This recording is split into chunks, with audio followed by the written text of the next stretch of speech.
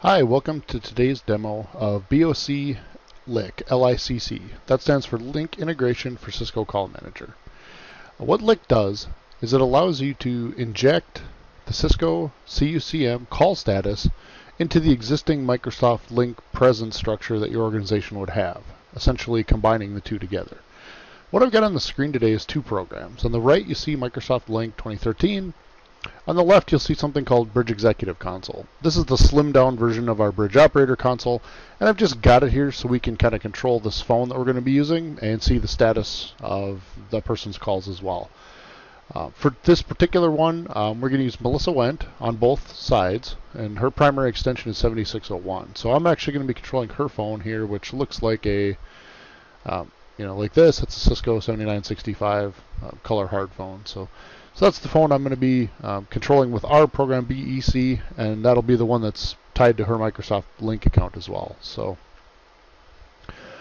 what happens when a call is answered and someone goes off hook on the Cisco side of things? In that case, when we get a call here and we answer it, you'll see the LINC status get set to on a call, and in this case we're providing the caller ID. This is an option you can turn on. By default it won't. It will just say, I'm on a call, and it won't say any other details. But you can also enable caller ID visibility if you want as well. And that'll work for all the users. And as you saw, it's pretty much instantaneous. So if someone else gets a call, say Doug Johnson here, we'll be able to see that person's on a call as well. And even if we expand his contact card out, we can see all that information there as well too. So it really flows nicely with Microsoft LINC.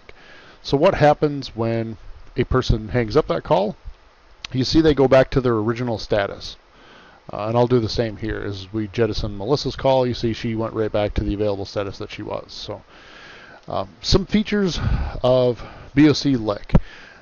It's server-based, so you don't need to install it on 2,500 workstations in order for it to work. You don't have to have the person logged into Microsoft LINC for it to work, or their machine running, or anything like that. Since it's server-based, it's just a single install on a LINC Trusted App server. And in many cases, that can be the same server that the BOC TAPI connector that talks to Call Manager can reside on. So really, it's not going to add any additional hardware requirements for your organization either.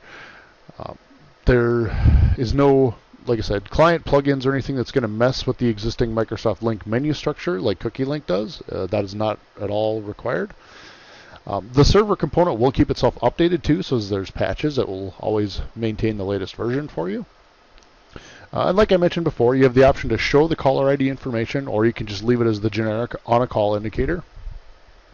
And it'll work with all versions of LINC, and it'll work with versions of Call Manager from 6 through 10.